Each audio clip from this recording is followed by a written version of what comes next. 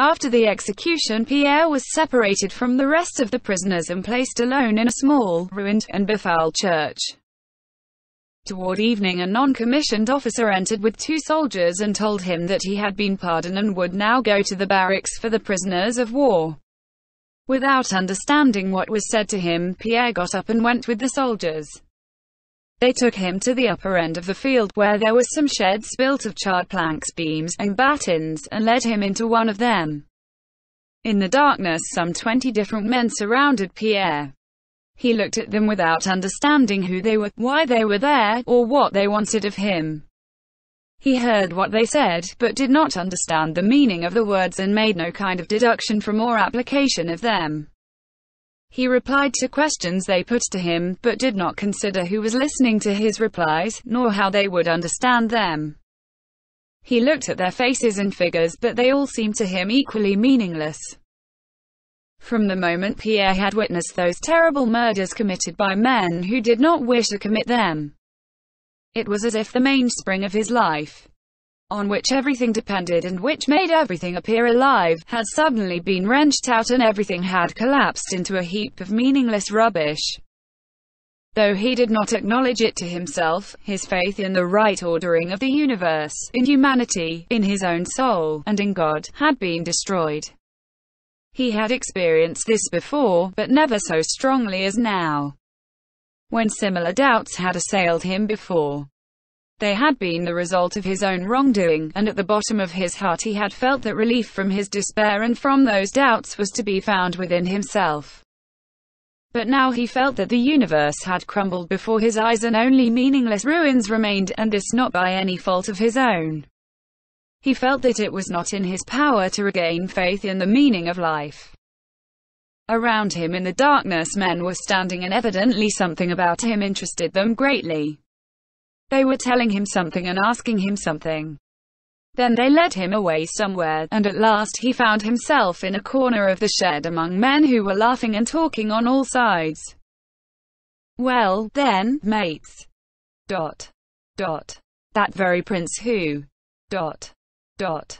Some voice at the other end of the shed was saying, with a strong emphasis on the word who. Sitting silent and motionless on a heap of straw against the wall, Pierre sometimes opened and sometimes closed his eyes. But as soon as he closed them, he saw before him the dreadful face of the factory lad, especially dreadful because of its simplicity, and the faces of the murderers, even more dreadful because of their disquiet. And he opened his eyes again and stared vacantly into the darkness around him. Beside him in a stooping position sat a small man of whose presence he was first made aware by a strong smell of perspiration which came from him every time he moved. This man was doing something to his legs in the darkness, and though Pierre could not see his face, he felt that the man continually glanced at him. On growing used to the darkness, Pierre saw that the man was taking off his leg bands, and the way he did it aroused Pierre's interest. Having unwound the string that tied the band on one leg, he carefully coiled it up and immediately set to work on the other leg, glancing up at Pierre. While one hand hung up the first string, the other was already unwinding the band on the second leg. In this way, having carefully removed the leg bands by deft circular motions of his arm following one another uninterruptedly, the man hung the leg bands up on some pegs fixed above his head. Then he took out a knife, cut something, closed the knife, placed it under the head of his bed, and, seating himself comfortably, clasped his arms round his lifted knees and fixed his eyes on Pierre. The latter was conscious of something pleasant, comforting, and well-rounded in these deft movements, in the man's well-ordered arrangements in his corner, and even in his very smell, and he looked at the man without taking his eyes from him. "You've seen a lot of trouble, sir, eh?" the little man suddenly said. And there was so much kindliness and simplicity in his sing-song voice that Pierre tried to reply, but his jaw trembled and he felt tears rising to his eyes. The little fellow, giving Pierre no time to betray his confusion, instantly continued in the same pleasant tones. Lad, don't fret," said he, in the tender sing-song caressing voice old Russian peasant women employ. "Don't fret, friend, suffer an hour, live for an age. That's how it is, my dear fellow. And here we live, thank heaven, without offense. Among these folk, too, there are good men as well as bad, said he, and still speaking, he turned on his knees with a supple movement, got up, coughed, and went off to another part of the shed. "Eh, you rascal!" Pierre heard the same kind voice saying at the other end of the shed. "So you've come, you rascal. She remembers. ... Now, that'll do. ... And the soldier, pushing away a little dog that was jumping up at him, returned to his place and sat down. In his hands he had something wrapped in a rag. "Here, eat a bit, sir," said he, resuming his former respectful tone as he unwrapped and offered Pierre some baked potatoes. "We had soup for dinner and the potatoes are grand." Pierre had not eaten all day and the smell of the potatoes seemed extremely pleasant to him. He thanked the soldier and began to eat. "Well, are they all right?" said the soldier with a smile. "You should do like this." He took a potato, drew out his clasp knife, cut the potato into 2 equal halves on the palm of his hand, sprinkled some salt on it from the rag, and handed it to Pierre. "The potatoes are grand," he said once more. "Eat some like that." Pierre thought he had never eaten anything that tasted better. "Oh, I'm all right," said he, "but why did they shoot those poor fellows? The last one was hardly 20. TS is TT. ... Exclamation mark. Said the little man. What a sin. ... What a sin. He added quickly, and as if his words were always waiting ready in his mouth and flew out involuntarily, he went on. "How was it, sir, that you stayed in Moscow?" "I didn't think they would come so soon. I stayed accidentally," replied Pierre. "And how did they arrest you, dear lad?" "At your house." "No, I went to look at the fire, and they arrested me there, and tried me as an incendiary." "Where there's law there's injustice," put in the little man. "And have you been here long?" Pierre asked as he munched the last of the potato. It was last Sunday they took me out of the hospital in Moscow."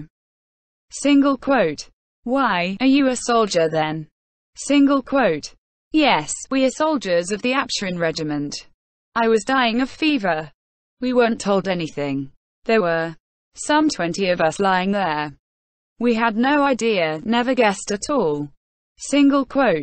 "And do you feel sad here?" Pierre inquired.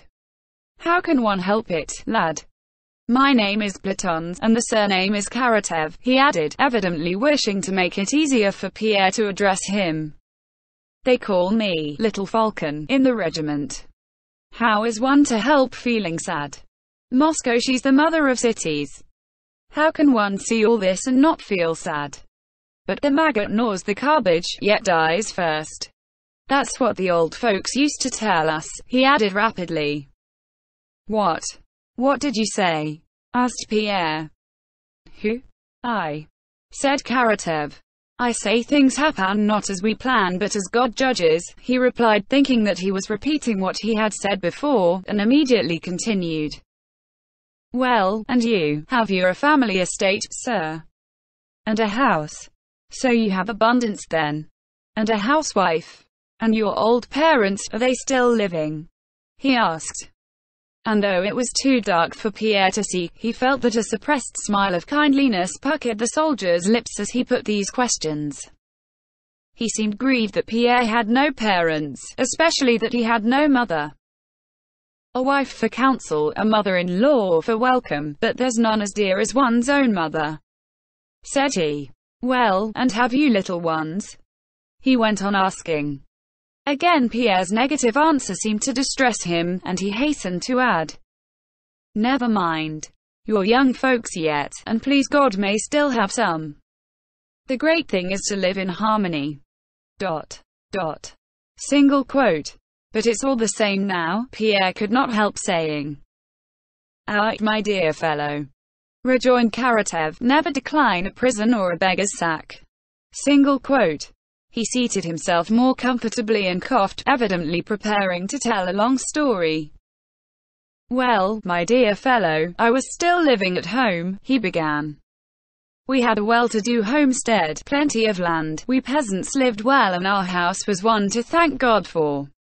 When father and we went out mowing, there were 7 of us. We lived well. We were real peasants. It so happened. Single quote. And Platon Karatev told a long story of how he had gone into someone's copse to take wood, how he had been caught by the keeper, had been tried, flogged, and sent to serve as a soldier. Well, lad," and a smile changed the tone of his voice, "we thought it was a misfortune, but it turned out a blessing. If it had not been for my sin, my brother would have had to go as a soldier. But he, my younger brother, had 5 little ones, while I, you see, only left a wife behind. We had a little girl, but God took her before I went as a soldier. I come home on leave, and I'll tell you how it was. I look and see that they are living better than before. The yard full of cattle, the women at home, 2 brothers away earning wages, and only Michael the youngest at home. Father, he says, all my children are the same to me. It hurts the same whichever finger gets bitten. But if Platon hadn't been shaved for a soldier, Michael would have had to go. Called us all to him and, will you believe it, placed us in front of the icons. Michael, he says, come here and bow down to his feet. And you, a young woman, you bow down too. And you, grandchildren, also bow down before him. Do you understand? He says. That's how it is, dear fellow. Fate looks for ahead. But we are always judging. That's not well, that's not right. Our luck is like water in a dragnet. You pull at it and it bulges, but when you've drawn it out, it's empty. That's how it is. Single quote. And Platon shifted his seat on the straw. After a short silence, he rose. Well, I think you must be sleepy, said he, and began rapidly crossing himself and repeating. Lord Jesus Christ, Holy Saint Nicholas, Frolla and Lavra. Lord Jesus Christ, Holy Saint Nicholas, Frolla and Lavra. Lord Jesus Christ, have mercy on us and save us. He concluded, then bowed to the ground, got up, sighed, and sat down again on his heap of straw. That's the way. Lay me down like a stone, O God, and raise me up like a loaf, he muttered as he lay down, pulling his coat over him. What prayer was that you were saying? Asked Pierre. Eh? Murmured Platon, who had almost fallen asleep. What was I saying? I was praying. Don't you pray? Yes, I do, said Pierre. But what was that you said? Frolla and Lavra. Single quote. Well, of course, replied Platon quickly, the horses, saints. One must pity the animals too. Eh, the rascal. Now you've curled up and got warm, you daughter of a bitch, said Karatev, touching the dog that lay at his feet, and again turning over, he fell asleep immediately. Sounds of crying and screaming came from somewhere in the distance outside, and flames were visible through the cracks of the shed, but inside it was quiet and dark. For a long time Pierre did not sleep, but lay with eyes open in the darkness, listening to the regular snoring of Platon who lay beside him. And he felt that the world that had been shattered was once more stirring in his soul with a new beauty and on new and unshakable foundations.